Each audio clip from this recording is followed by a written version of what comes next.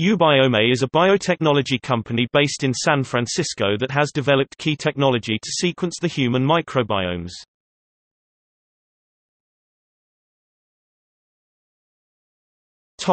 History. The company was founded by Jessica Richman, Zachary Apte, and Will Luddington, who were scientists in the California Institute for Quantitative Biosciences. In November 2012, UBiome generated $350,000 through a crowdfunding campaign. The founders received mentoring and funding from Y Combinator and further funding from Andreessen Horowitz and 8VC. As of 2015, UBiome offered a $1 million grant program to researchers and citizen scientists for microbiome sampling and related analysis. One winner of the first round of such grants was the Centers for Disease Control and Prevention.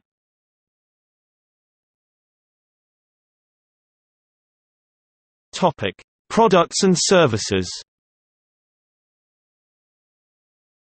Customers purchase kits to sample one or more parts of their body, including the gut, genitals, mouth, nose, or skin.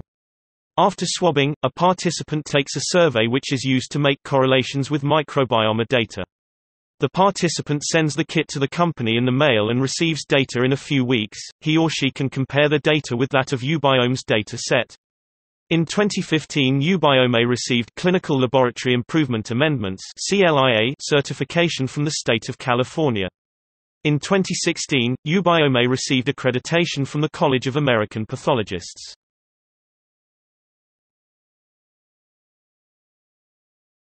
Topic: Technology.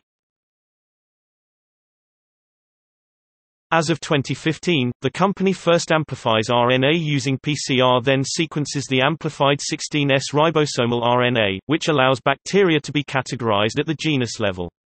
The company has proprietary machine learning algorithms that analyze the sequence data and compare it with the company's proprietary database of microbiomes, built from the samples that partners and single customers send to them, and web-based software that allows individuals to view their microbiome and make certain comparisons. A 2014 report in Economy said the company outsources the sequencing. The sequencing is done on the Illumina NextSeq 500 sequencer. In October 2015, the company introduced an app on iOS using ResearchKit that allowed customers to view their results on mobile devices. UBiome has been compared with Theranos and 23andMe, each of which are also biotechnology companies influenced by Silicon Valley.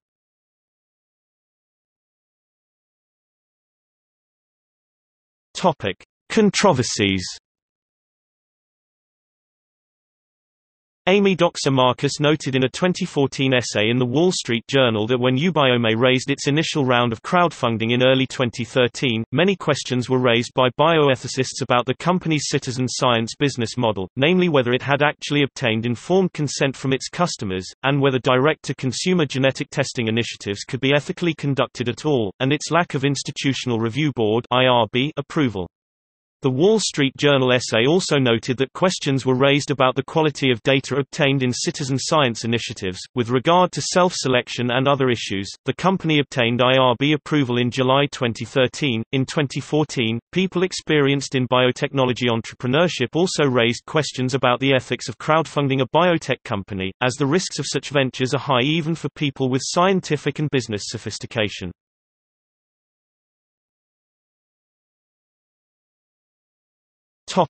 Awards and recognition. In March 2018, UBiome made Fast Company's list for the world's most innovative companies in data science, acknowledging UBiome's work collecting data to develop tests for HPV and STIs.